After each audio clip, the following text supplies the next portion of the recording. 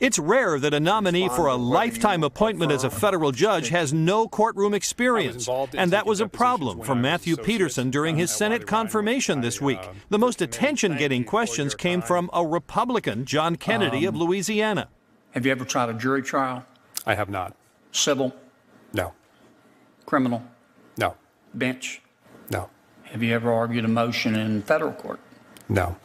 Petersen is a former congressional staffer and lawyer in private practice. He served on the Federal Election Commission with Don McGahn, the current White House counsel.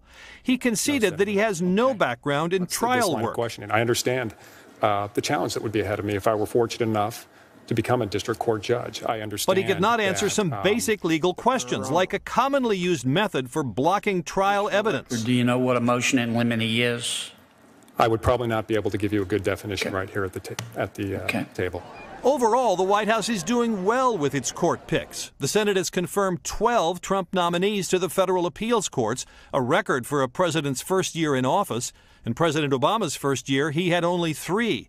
But 2 other Trump nominees for the courts were derailed this week. Allegations that Brett Talley made supportive comments about the KKK helped sink his nomination. I don't know whether you put him on blog or on social media, but things that just showed that he didn't use good judgment. And the White House gave up on Jeff Mateer, who called transgender children part of Satan's plan, and said the Supreme Court's decision legalizing same-sex marriage would lead to disgusting new forms of matrimony. For Today, Pete Williams, NBC News, Washington. Hello, Today fans. Thanks for checking out our YouTube channel. Subscribe by clicking that button down there and click on any of the videos over here to watch the latest interviews, show highlights, and digital exclusives.